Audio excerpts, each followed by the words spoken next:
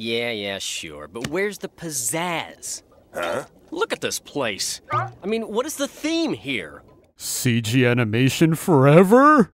Food! Water! 2D animation!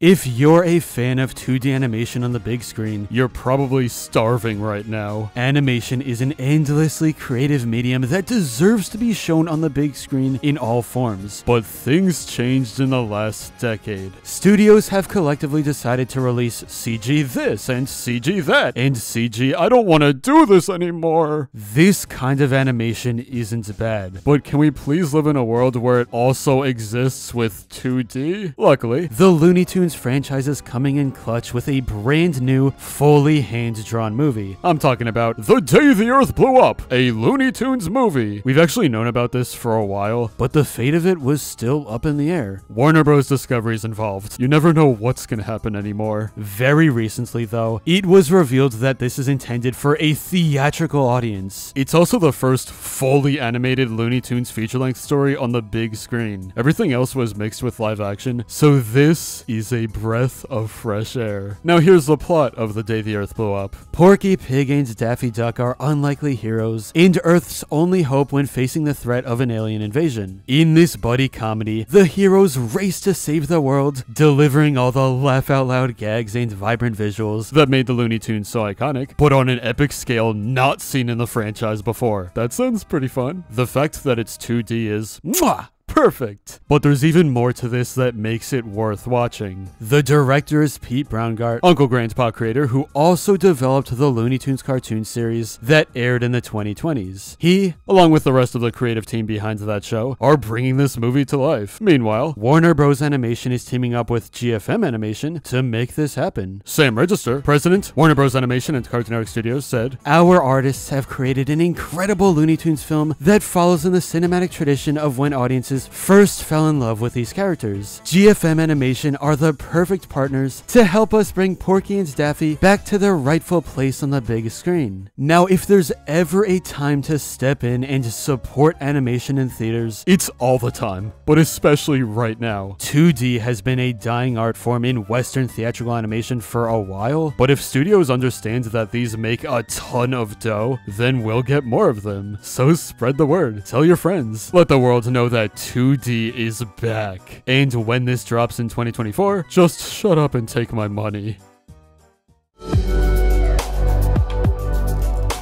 But anyway, that's all for this video. Subscribe for more awesome cartoon videos. Give a thumbs up and comment below to let me know what you think. Thanks for watching, and I'll see you guys next time.